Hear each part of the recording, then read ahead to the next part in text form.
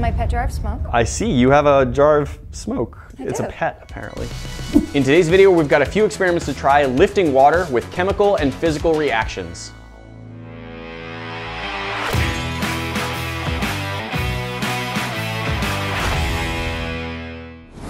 Oh, he's escaping. Listen, I love that. That'll come into play a little bit later. So we've got an experiment we want to try, and partially this is inspired by a user who sent us a video of taking a piece of glass, a glass sort of container with a cork in it, and in the video there was a match inside the cork, inside the container, and they used a laser to light it. And then when they lit it, it was like sitting in water, and it sucked water up through the cork into the container. But it reminds me of another experiment I've seen as well, using steel wool related to the same thing. So we're gonna try a bunch of these today and just explore what is happening, trying to pull water up out of this tray into our glass containers, mostly using fire. The actual idea of this is pretty simple. You light a candle, and tea lights usually will float on the top of water. So you put that. You can see it's floating, but barely. Just barely. So the idea is that we're gonna take this glass container, we're going to cover the candle. As the candle continues to burn, hopefully it will draw water up into the container, lifting the candle with it. There we go. Right there at the end, you watch it. So it climbed a little bit, and then right as the flame went out, it climbed a good bit more. And you can see we're 8 millimeters or so above the normal water level. This is where the water climbed to. So we got the water level to rise in this cup. I want to try it again using a smaller container. Now this container just barely fits over these tea lights. Pretty close. We've got 3 millimeters on either side, so hopefully I can aim well Tiny as I bit put of it over clearance. this.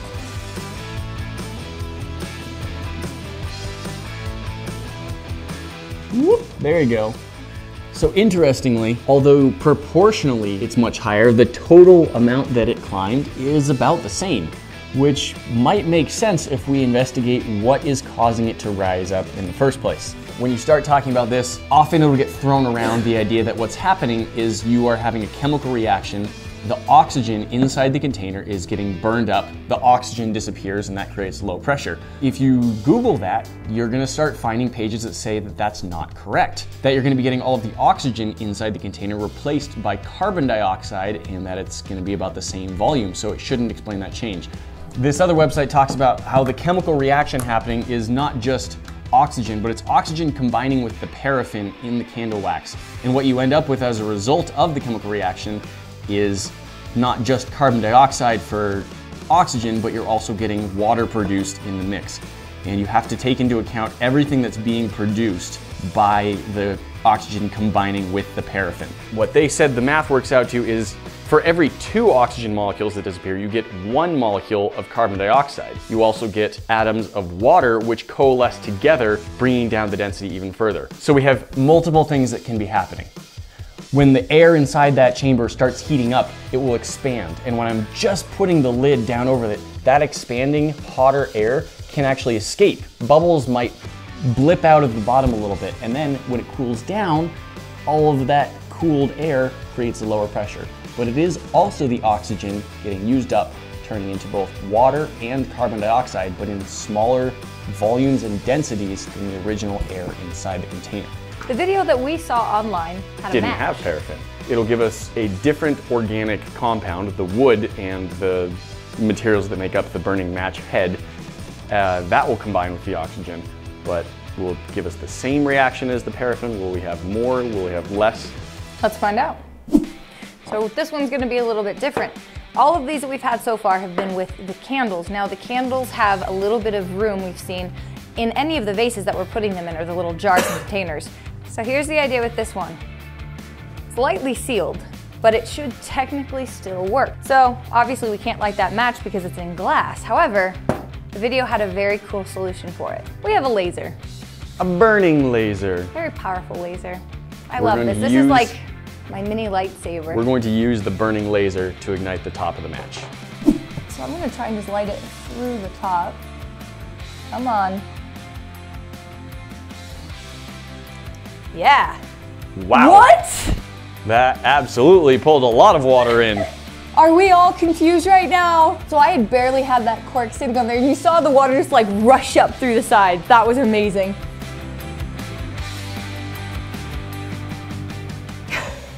Beautiful. I think we got that perfectly.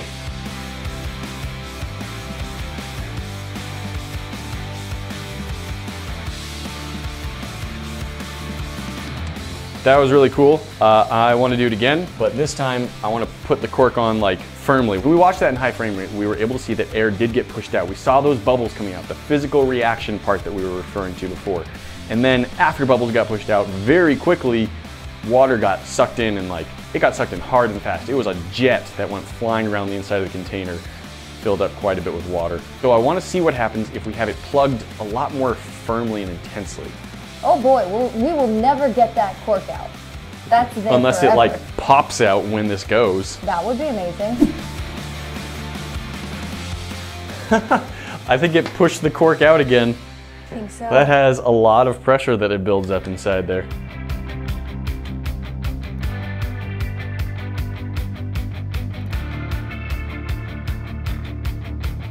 We had that cork pushed almost flush with the glass. Pushed it right out. And the expanding air inside there heated up enough that it pushed the cork out and then sucked water in the gap. That is amazing. I love it. That's actually pretty cool, just like a smoke barrier with water in it. It honestly looks like you caught a ghost, like a Poe from Zelda. So we've tried tea lights, we've tried matches. This is a slow fuse. I don't actually know what's gonna happen here, but I can only hope it's gonna be highly entertaining.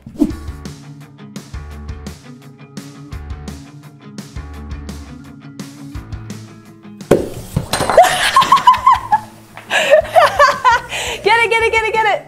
That was good.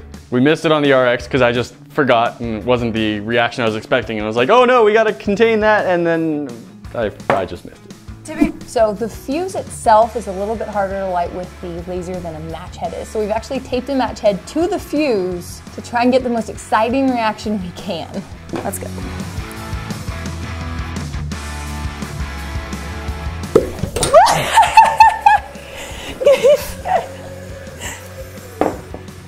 Yeah, let it go like, oh my gosh, still going.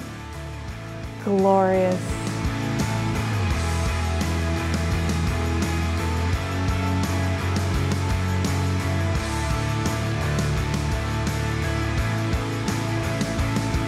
That was pretty great. So I'm pretty happy with the results. Yep. There's a couple things I do want to try to toy around with these. We have done some experiments in the past with liquid oxygen, and while we're not going to use liquid oxygen, I do want to try using a high oxygen environment and see what kind of reaction we get. So I'm going to set up the same thing with the match and the cork and the water, but I'm going to just flood the container with pure oxygen gas right before I cork it up. Hopefully this won't lead to anything exploding. I hope it does. Here goes. Attempting to light a match on fire in a high oxygen environment.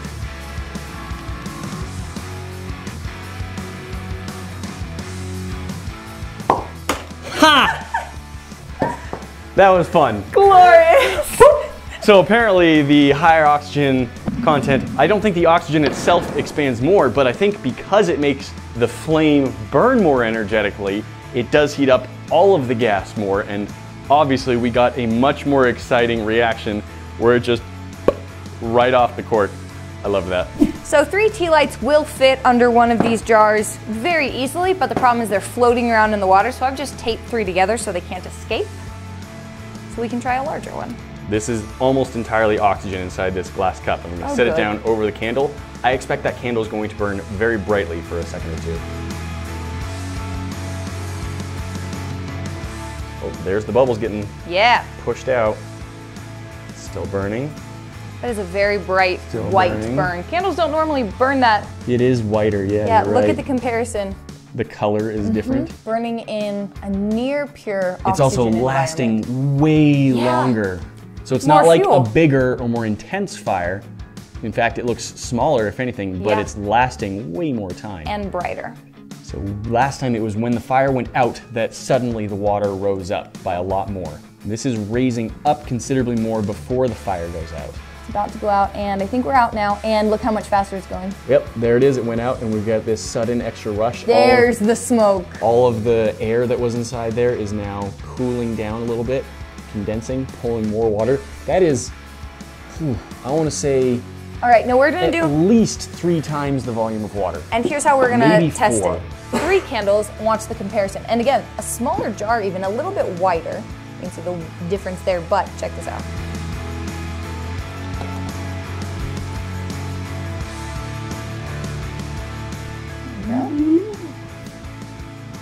Wow. Okay, there we go. So that was 3. 3 candles makes a big difference. Oxygen-rich cup, 3 candles. That'd be great. Here goes. Yes. Look how bright they are. Oh, it's so pretty. Definitely a brighter. It looks like a tiny magnesium fire. Like, just that pure white. There they go, and Awesome. it's quite a bit. So you can raise the water higher. I'd say, yeah, I'd say the difference isn't as extreme, but I'd say we have at least an extra centimeter. At least an extra centimeter of water in there. This is working really cool. Yep. There's one more thing that we want to try, and that involves using steel wool. Steel can burn, it's a rapid oxidization. Technically, when steel rusts, that's a type of burning, a very, very slow burn. It's a combination with oxygen, and you get iron oxide out of it. So what we want to do is encourage that reaction in glasses in the water. And so we're talking about the paraffin or the wood. When that combines with oxygen in a burning reaction, you get a chemical reaction where it puts off carbon dioxide and water droplets. We're going to get something different with steel wool. It's going to turn into iron oxide by grabbing onto those oxygen molecules.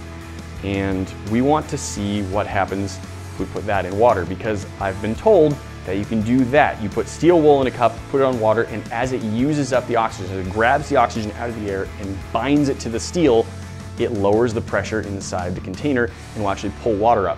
But it's a much slower reaction. So we're going to just gently squish this into the top of the cup. You can see that it just holds itself in place. There we go. Now to encourage the reaction, we're also going to sprinkle a little bit of white vinegar on it. This vinegar helps speed up the rusting reaction. We're going to leave one cup with normal air in it, and the other one we are going to flood with oxygen gas. And we just want to see if having the difference between a high oxygen content and a regular oxygen content changes how much water it pulls up or how fast. We're going to leave these overnight and see how they're looking tomorrow morning.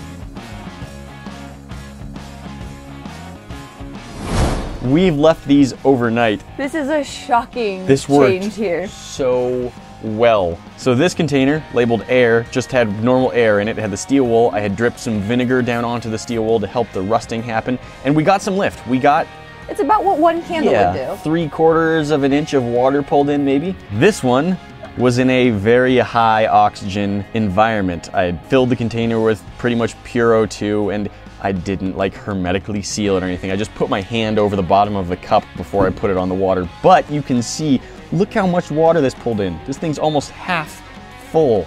Oxygen being pulled out and bonded onto the steel to create iron oxide. That's insane. Yeah, the water level has changed visibly, obviously, but that is just so cool to see.